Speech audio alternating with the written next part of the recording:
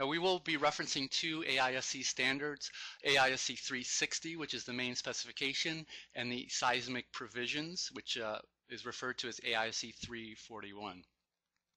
So this main specification has the requirements for all the steel in all steel buildings.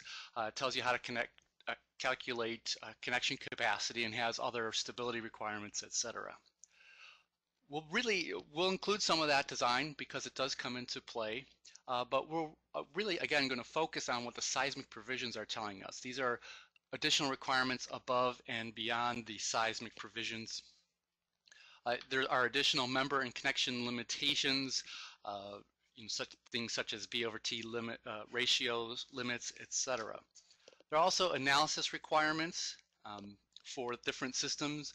Specifically, as I previously mentioned, they are significant for special concentrically braced frames.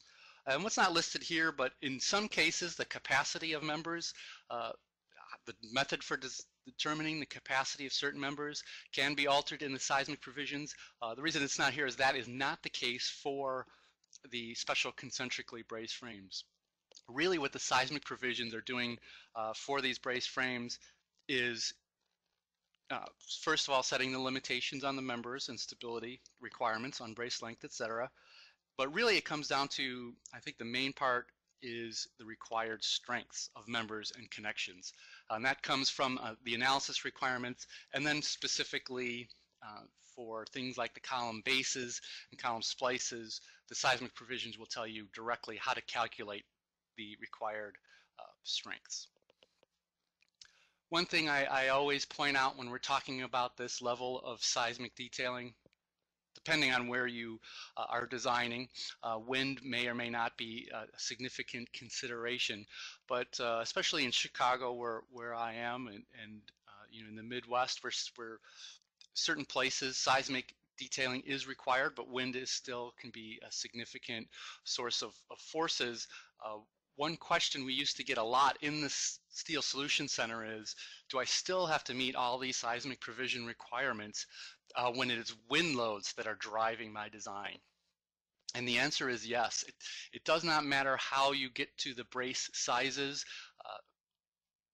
In a sense, it doesn't matter what forces lead to the sizes you're putting in your frames. Those brace sizes are going to drive the demand on the rest of the frame, and therefore it doesn't matter if the wind or seismic loads are the ones that have control, if you will, the strength design of your braces. I have not in this example evaluated the wind load. We're going to really just focus on the seismic design. So the general design procedure for special concentrically braced frames is to first design the braces for the seismic load combinations and then the additional requirements of Chapter F. F2 is the section that covers special concentrically braced frames, and that section puts limits on the B over T ratio and the slenderness ratio for braces.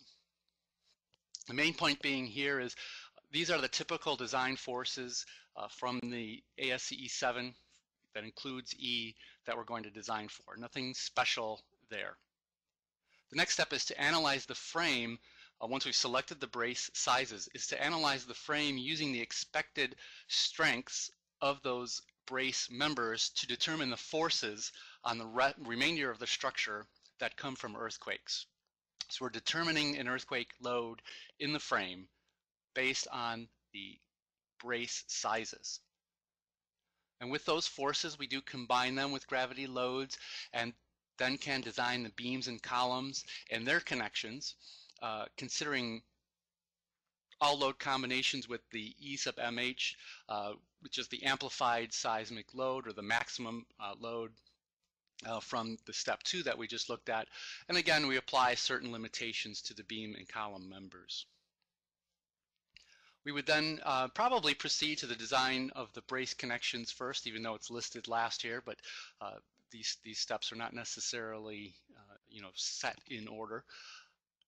And the brace connections are based, the required strengths of the brace connections are based on the capacity of the brace. So we're not looking at an analyzed force here. We're not using load combinations. We're really just taking the brace force and designing those connections for that based on its capacity.